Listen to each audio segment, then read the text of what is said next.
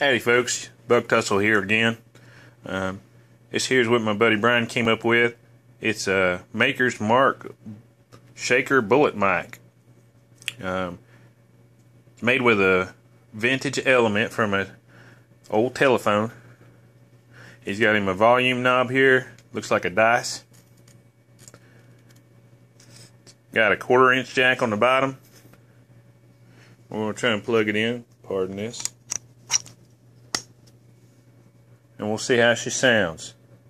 Turn down that gain a little bit.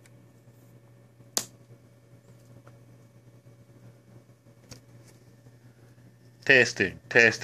Oh, might help if I turn the volume up. Testing.